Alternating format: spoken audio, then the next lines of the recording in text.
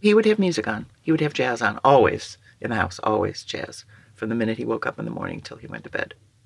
I don't think he dressed me because this was something I would wear, that outfit, sans the belt, but the black and the black. That vintage sweater was all beaded up in here, and he had me stand with my eyes closed, my glasses off and my eyes closed. And that was maybe, I don't know, an hour, and then a break, and then another hour, and then another break. And I did have the heels on.